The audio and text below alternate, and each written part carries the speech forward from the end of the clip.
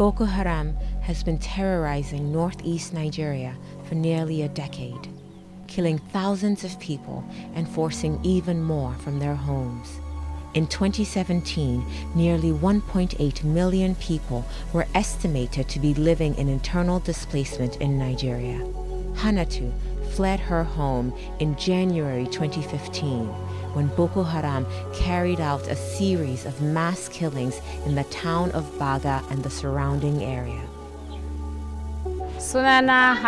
My name is Hannatun Yusuf.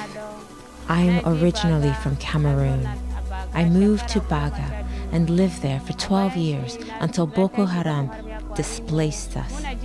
In Baga, we were farming, having a nice life. We had a shop.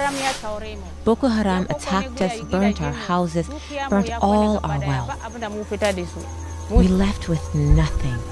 We suffered a lot in their hands. We slept in the bush. No food, no water, no place to sleep. I was fleeing without any clothes until I reached another bush. There, I saw this t-shirt, and I took it to cover my body.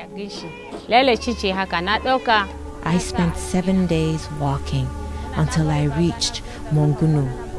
It's in Mongunu where I finally entered a government car to Maiduguri. I first came here with my husband. We spent 2 years together in the camp.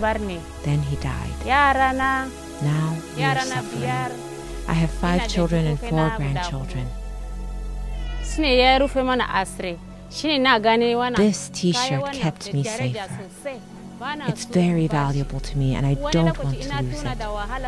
When I pick it up, I remember the difficulties I faced and tears fall from my eyes.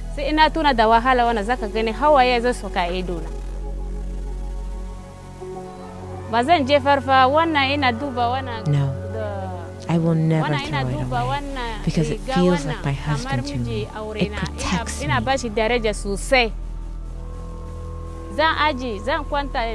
put it inside my pillowcase and sleep on it because I don't want the kids to play with it.